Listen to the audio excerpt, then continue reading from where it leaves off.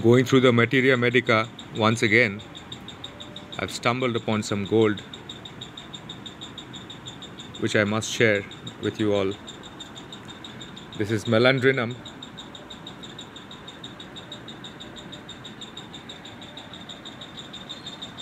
There isn't much written about it except for a page or two maybe, so we can quickly browse through it.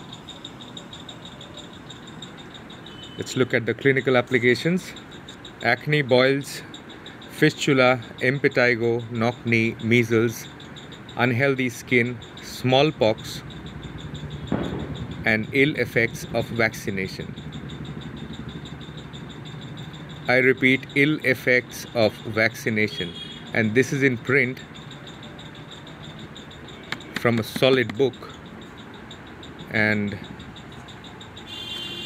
just to ensure the authenticity and dismiss the claims of pharma and their shills and so-called doctors who call the ill effects of vaccination as some conspiracy theory, I would like to point out the date of print of this book.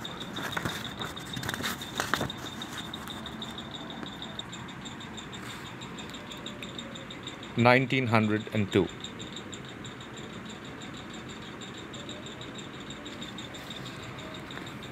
So this is in print from 121 years ago, considering that we are into 2023 now, and it's in print. It's not some new age conspiracy theory. So ill effects of vaccination has been known to mankind even in print 121 years ago. Characteristics. According to Jenner, the origin of cowpox is infection of the udders of cows by contact with grass on which a horse infected with grease has trodden. This assertion, as to some extent confirmed by the experience of homeopaths, who have found in Maland a very effectual protection against infection with smallpox and against vaccination. Straub made provings of 30th potency, and they have given the reference number. It has been used on inferential grounds with great success in ill effects of vaccination.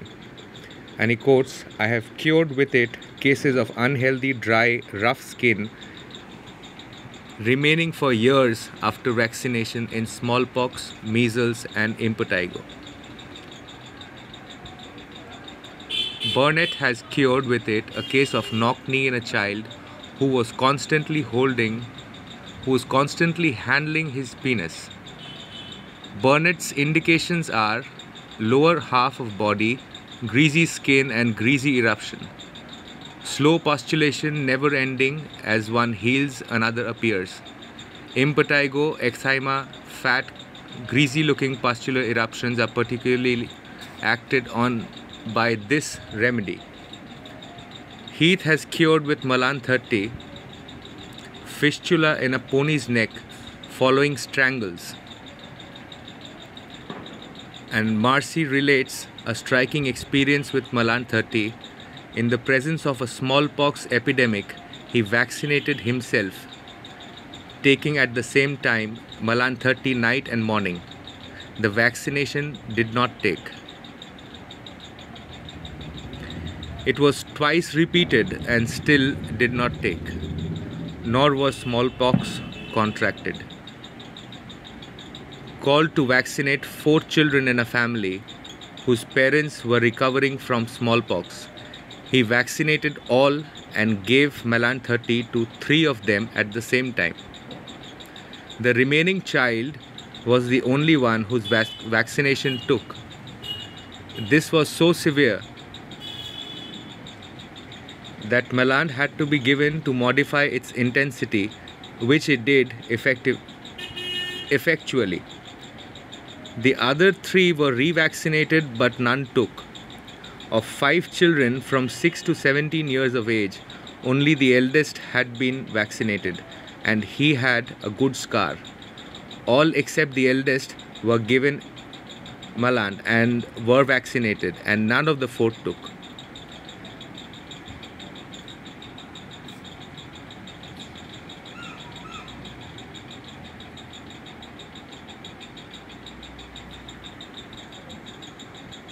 The eldest took smallpox. Maland was then given, and in a few days he was convalescent. In another case of smallpox, Maland was given, and the disease only lasted a few days, the eruption drying up. In the Straub's proving, the symptoms were more in evening.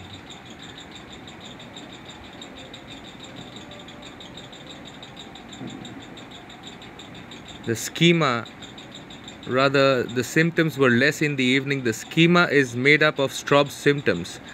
Burnett considers Maland a very deeply acting remedy and not to be repeated oftener than once a fortnight.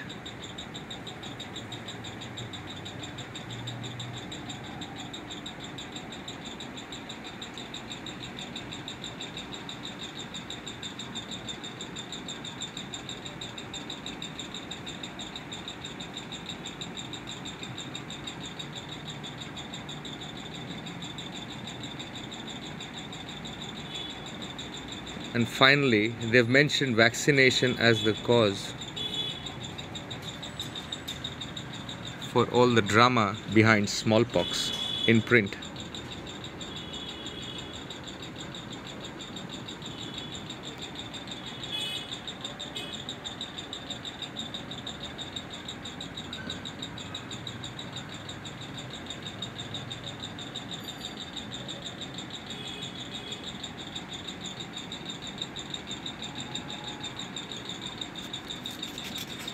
There's no point in dragging the video longer.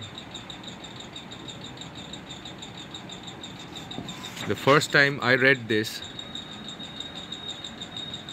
I was getting the chills as well,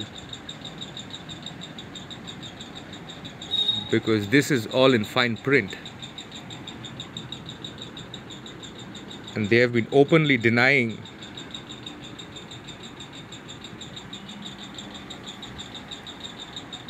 and continuing to erase the population with their newfound vaccines, even in this century. And people rush to get them, like some antivirus update.